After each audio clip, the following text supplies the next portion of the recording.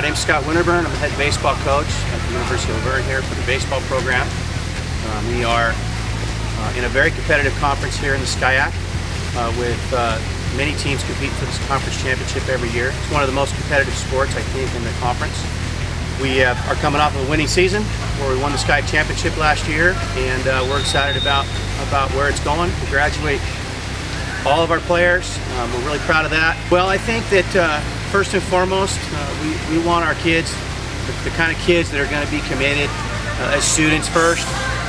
We seem to attract that kind of kid now after having been here 12 or 13 years. I can say that the culture of our sport here on this campus is one that promotes kids that are in the classroom studying, doing a good job for their degrees.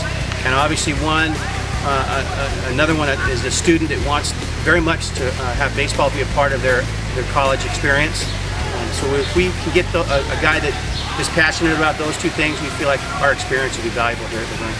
Well, we're very proud of the fact that last year, as a team that predominantly played all of their games on the road, we captured another conference championship in the sport of baseball. We went to the NCAA regionals in McMinnville, Oregon, which is where Minfield College is, and participated in regional play. It's our fourth SCIAC championship in the last, I don't know, 7 or 8 years.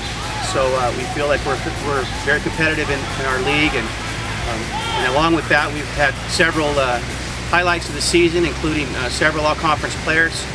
We had one that made the All-American list, and Jacob Ludwig, also a National Gold Glove winner.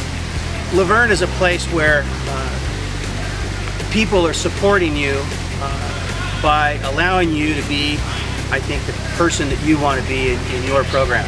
We lost 9 seniors this year, and they all contributed. So to fill those shoes is always a daunting task every year. But we feel like we've had a good recruiting year. We have a good crop of guys coming back that had significant time on the field last year. So we feel we're ready to make another run at it.